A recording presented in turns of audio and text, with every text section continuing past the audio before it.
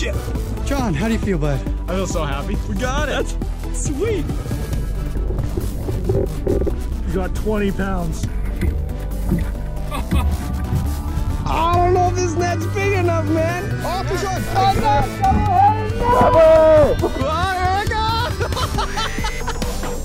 Yeah! Holy shit! Oh!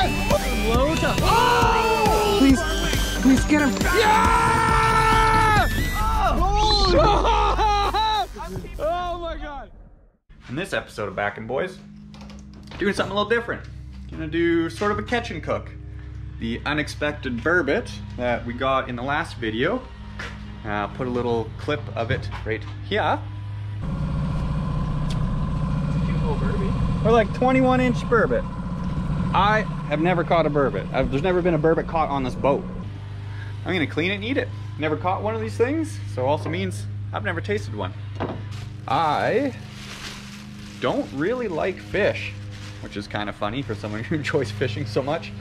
Kokanee and fresh salmon are both the only fish that I enjoy eating. I'll eat pretty much anything, but those are the ones I actually enjoy.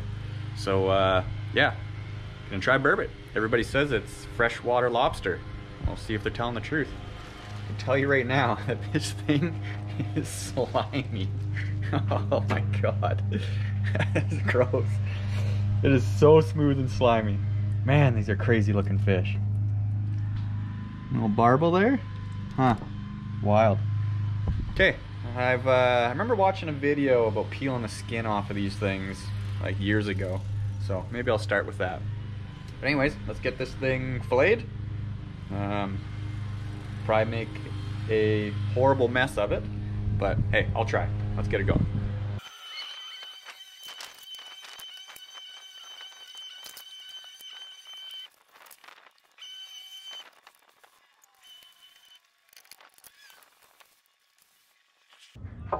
Okay, we'll go wash these up and fry them up, I guess. Got my burbot head, my dirty that we got for sturgeon bait, so I'll go toss that in the freezer. You might have noticed this tray in the videos. This sits in the back of the boat. It's removable. It's got some feet on the bottom of it there that kind of locate it so it doesn't, you know, fly around in the boat when it's wavy. But this thing is the best goddamn thing I ever did to the kingfisher.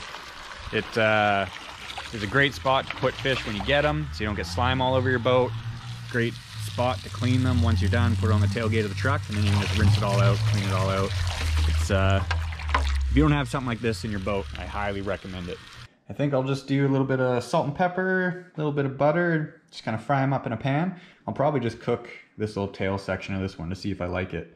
And then if I don't, I can, you know, give them to somebody that does. I know Justin says that he likes it. He's got burbot in Saskatchewan and shit like that. So yeah, we'll just try a little piece, fry it up, salt, pepper, butter, and see how it tastes. I can definitely start to see why people are calling it freshwater lobster. The texture, the feel when it's raw is feeling like lobster. It's quite rubbery and firm. Compared to trout and salmon, this is, yeah, quite a bit different feeling.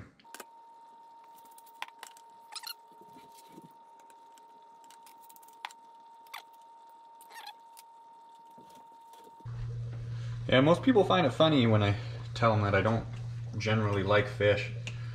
I have yet to have any sort of white fish that I actually enjoy. Like fish and chips and stuff, I'll eat, but I'd never order it for myself. Fresh salmon, smoked kokanee, stuff like that, that I can get down with. But yeah, whitefish, maybe this will be the first whitefish that I like. All right, fresh off the pan. Smothered in butter and salt and pepper. Oh, it's still hot. Maybe I shouldn't use butter, because anything smothered in butter usually tastes pretty good. Okay, let's see what I think about this.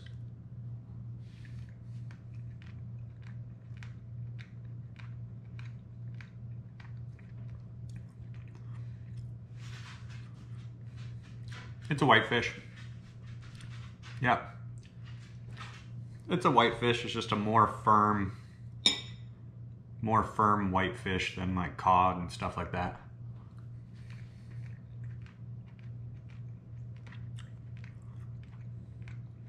I can see why they call it freshwater lobster. It's just got kind of the same texture. If you like whitefish, this is probably a good fish. If you don't like whitefish, you're not gonna like this. Yeah, this is not for me. Kokanee, salmon, that's my go-to. Not a whitefish guy. All right, well, looks like I'm going to vacuum bag the rest of that burbot. Justin, it's all yours. I am not a burbot guy. Huh. Yeah, I think I will get the dog to help me out with this.